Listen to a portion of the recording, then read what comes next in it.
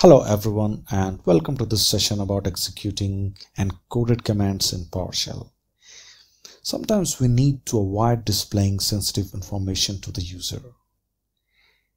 And such information such as password or a key phrase, sometimes we need to store them. So one way to handle these things is to have encryption, but it is not always simple to deploy such kind of solution. And if we are just writing a small script for a certain purpose, it will add more and more complexity to the script, and it will also require a lot of testing. So as you know, adding more features require more testing for that. So it's not always suitable for all situations. So I came across such a requirement where I was supposed to store the password in the script. So I tried this approach, and this is demonstration for that. And I disclaim that this approach does not implement any kind of security from hacker or anybody like that, but definitely it can avoid displaying password in the plain text. So overall the purpose of the script is not to reveal password in the plain text, and definitely we should never reveal the password to the script in the plain text format, so that anybody can copy and just come to know how system is working and how the things are designed. So what we're going to use in our approach, we are going to convert the string to a base 64 string, and then we will use the same string in our script, so it will not be easy to understand what exactly this is doing. So we'll have a demonstration for that.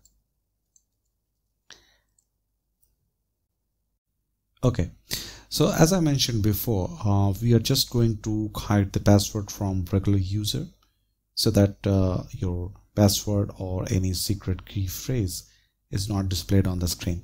So what we'll do, we'll first convert this string to a base 64 or a hexadecimal value, and then that string will be used in another script as an encoded form. So the logic is, we have the first part where we are just going to create a hexadecimal code for that secret string.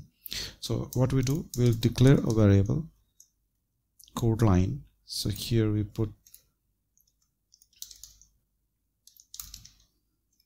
right host, hidden text or a secret text, and after this line we close this, and then we have Unicode.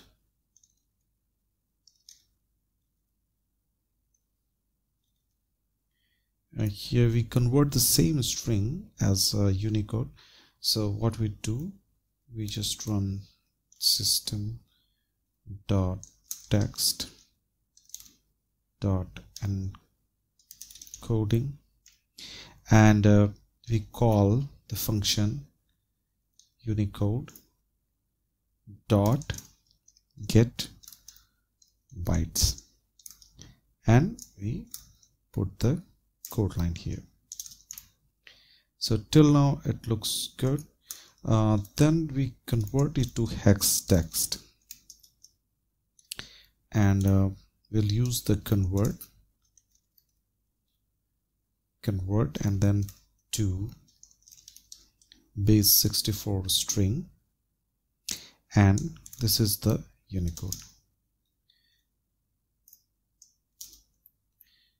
Now if you display the hex text, you get a string. Okay, so this string is the one which we are going to use in another script, and that is our main script. So here we just have to use this as a variable. So what we'll do, we'll declare a variable $password, and then we just call PowerShell -encoded. So here we have a method called encoded command. So that is the parameter we're going to use.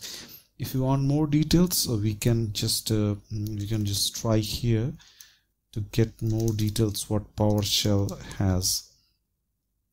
So That's fine. So here there are different options you have. So one of the option is the encoded command.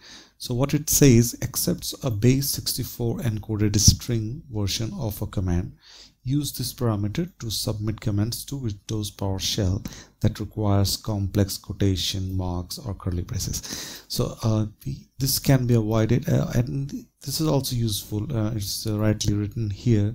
If you have some complex key string or something like that, you can also pass as an encoded command to the script.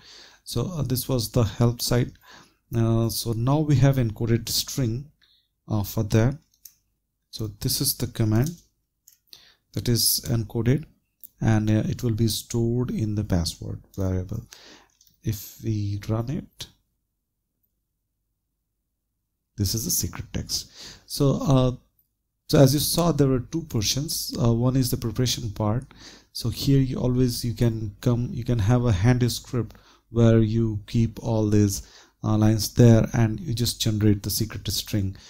And if something changed, for example, like on the hello world, and you run it, you get the value,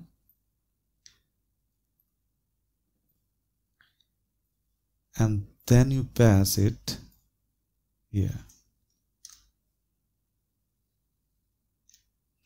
and when we run it, okay, it says hello world. So if you see, the code looks very much similar, but there are definitely differences in some places. Here, like ACIAB, so it's all encoded. The changes here like this. So it looks almost the same.